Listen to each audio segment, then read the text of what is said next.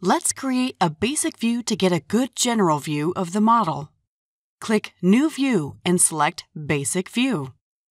Then select a view plane, which is defined by two coordinate axes. The options for the view plane are XY, XZ, and ZY. Let's select one of these options. In the coordinate box, enter the view plane's distance from the global origin in the direction of the third axis. Because we chose the option XZ, in our case, the third axis is the y-axis. Let's leave the coordinate value as it is and then click Create. As you can see, the view plane is right on the origin. The distance between the origin and the view plane is 0. However, if we enter a larger value, such as 5,000, there is now a much larger distance between the origin and the view plane.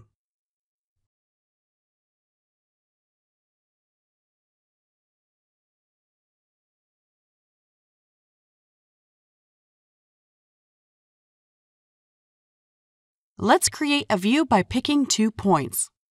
First, let's modify the view settings. Hold down the Shift key and select the Create View Using 2 Points command. Select the Grid Elevation settings and click Load.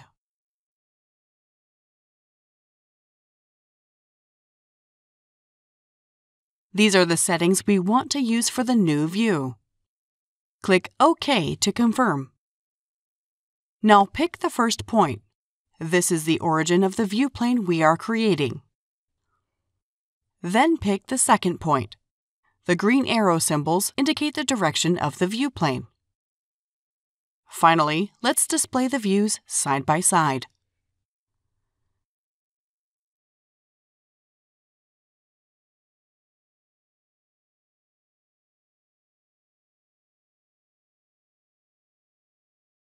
Let's create a view by picking 3 points. First, let's modify the view settings. Hold down the Shift key and select the Create View Using 3 Points command. Name the view and set the view angle to plane. Then modify the view depth as shown.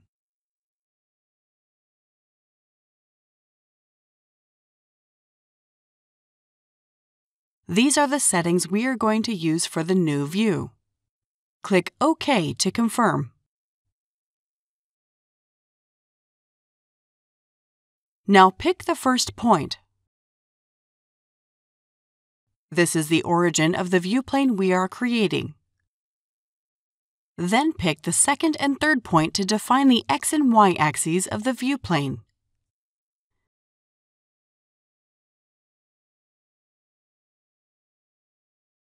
The plane view opens.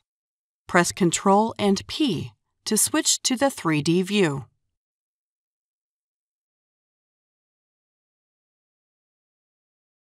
Let's create views along the grid lines.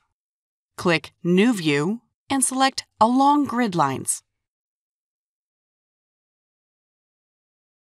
First, select which views you want to create. Note that we are using these settings up here because we have a rectangular grid. None means that Tekla Structures does not create any views. 1, first, means that only the view closest to the grid origin will be created. 1, last, means that only the view furthest from the grid origin will be created. And all means that all views along the relevant grid lines will be created. Let's create vertical views of the grid lines 1 to 7. We will create views along the XZ axis only. Enter a view name prefix or use the default value. View names consist of a prefix and a grid label, for example, Plan plus 3000. If you leave the view name prefix field empty, no prefix is used. Finally, select which view properties you want to use, or use the defaults. Note that each view plane has its own view properties. You can load the current view properties with the option Applied Values, or you can select one of the saved view properties from the list. Click the Show button to view and check the properties first. When you are done, click Create. As you can see, the views are created, but they are not visible until you move them to the Visible Views list. Let's move the view named Grid 2 to the list. It opens as a plain view in a new window. You can rotate the view and see it in 3D.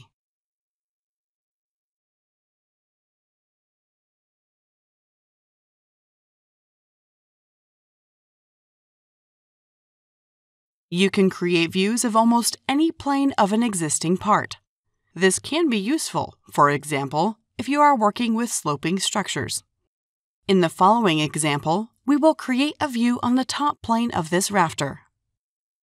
On the View tab, click New View and select On Plane. When you hover the mouse pointer over model objects, Tekla Structures highlights the available planes. Select the desired plane, in this case, the top plane of the rafter. The newly created view plane is sloped and on the same plane with the rafter.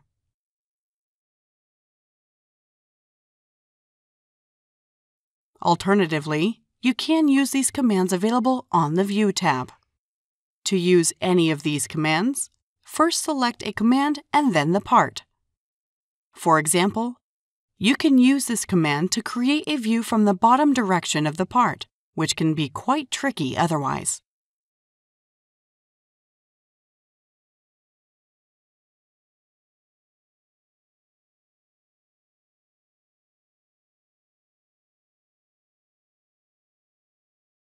Let's create a 3D view of a part.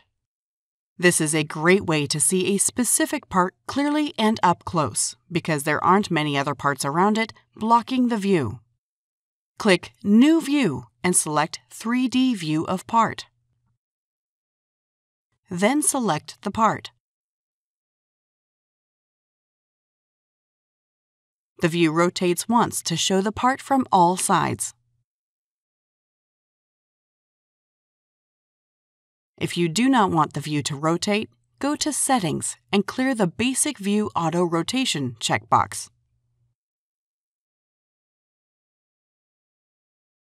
Now let's create another 3D view.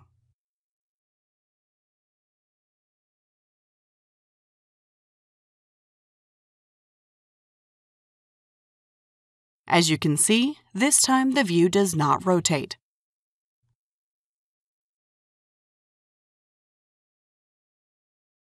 Use the Default Part Views command to create 4 part views all at once with the same command. Click New View and select Default Part Views. Then select the part.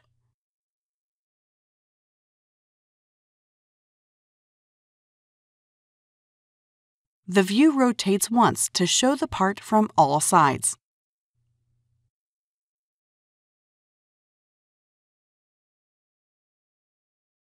Let's close the basic 3D view so that we can see the new ones better. The following views have been created: a front view, a top view, an end view, and a 3D view. The views have been named accordingly, but the names are in parentheses, which means that these are temporary views. Rename the views if you wish to save them for later use. To do so, double-click the view and change the name, or at least remove the parentheses. Click Modify to save the changes.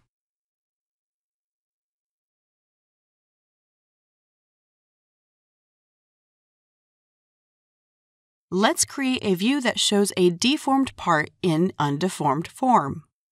This view type can only be used with beams and columns. Click New View and select Undeformed Part View.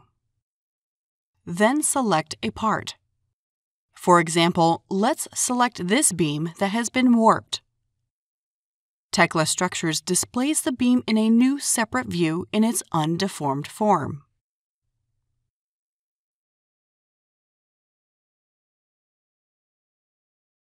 Let's create a 3D view of a component. This is a great way to see the component clearly and up close, because there aren't many other parts around it blocking the view. Click New View and select 3D View of Component. Then select the component. The view rotates once to show the component from all sides.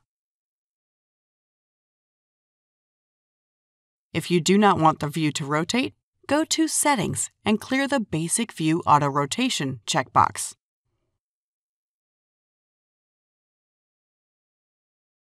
Now let's create another 3D view.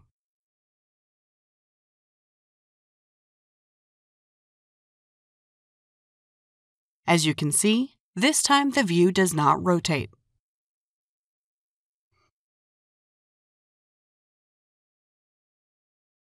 Use the Default Views of Component command to create 4 views of a component all at once. Click New View and select Default Views of Component. Then select the component. The view rotates once to show the component from all sides. Let's close the basic 3D view so that we can see the new ones better. The following views have been created: a front view, a top view, an end view, and a 3D view. The views have been named accordingly, but the names are in parentheses, which means that these are temporary views. Rename the views if you wish to save them for later use. To do so, double-click the view and change the name, or at least remove the parentheses. Click Modify to save the changes.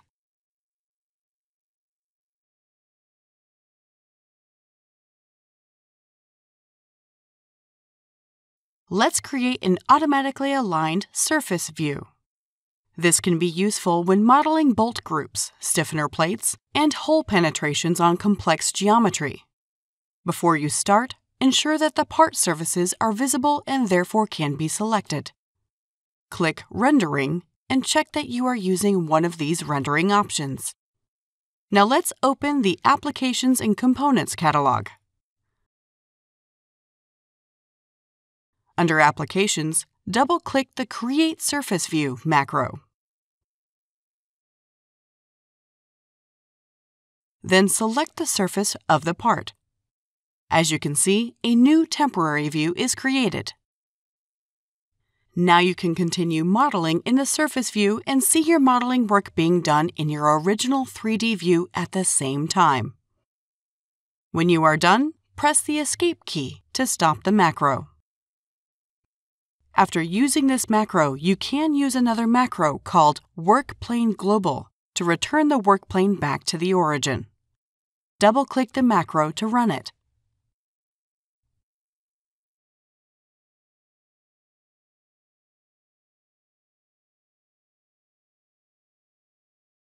Let's create a surface view and align the work plane along a selected edge. This can be useful when modeling bolt groups, stiffener plates, and hole penetrations on complex geometry. Before you start, ensure that the part surfaces are visible and therefore can be selected. Click Rendering and check that you are using one of these rendering options. Also ensure that the Snap to Geometry Lines or Points snap switch is active. This allows you to pick along an edge to define the direction. Now let's open the Applications and Components catalog. Under Applications, double-click the Create Surface View with Edge macro. Then select the surface of the part. When you hover the mouse pointer over the part edges, a yellow arrow symbol appears, indicating the possible edges you can align the view with. The head of the arrow represents the positive direction of the x-axis. The origin will be at the start of the arrow snap line. Select the desired edge. A new temporary view is created. Now you can continue modeling in the surface view and see your modeling work being done in your original 3D view at the same time. When you are done, press the Escape key to stop the macro. After using this macro, you can use another macro called Work Plane Global to return the work plane back to the origin. Double-click the macro to run it.